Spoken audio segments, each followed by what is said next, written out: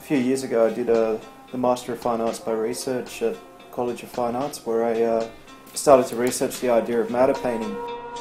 Matter painting is European painting movement which stemmed out of France. It was pioneered by Jean Frottier, Jean Dubuffet primarily, and also the French photographer Brassai.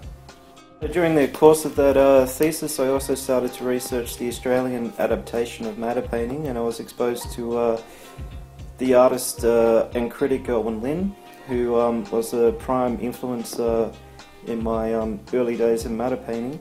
I also was exposed to artists such as Thomas Gleghorn and the Melbourne-based painter Peter Clark.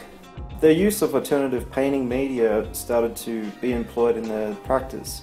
However, the funny distinction with matter painting in Australia is that it became a landscape pursuit. The aesthetic was actually adopted to interpret the Australian landscape.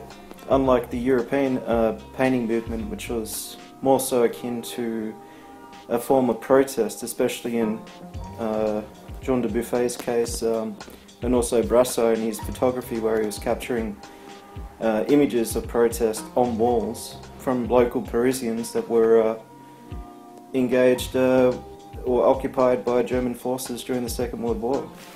The influences which started to surround my original ideas of using materiality are born from an actual urban environment. I started to look into walls and the ideas of use and age and weathering, which is encapsulated in these sort of subjects. For me, probably the most joyous visual aesthetic is the nature of rain, or rain that's drying on concrete on the sidewalks. I think that that's probably one of the most beautiful things in the urban environment. In addition to that is the overplay of the oil paint. There's almost a sense of an apology, I guess, where the original layer of the actual surface itself is hidden, and the oil paint is almost an apology for using this method of expression.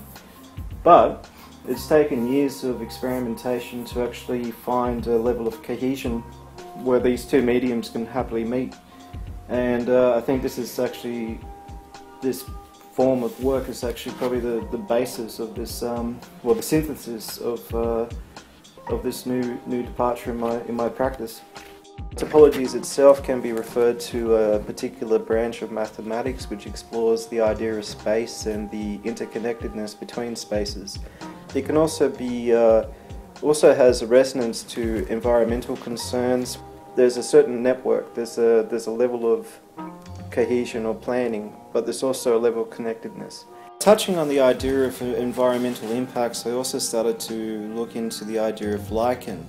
Lichen is a particular algae which grows in certain conditions, and depending on the environmental impacts surrounding the growth of lichen, it changes its colour, and it also changes its growth. And it actually dawned on me that there was actually a topological map in the way how lichen itself is growing.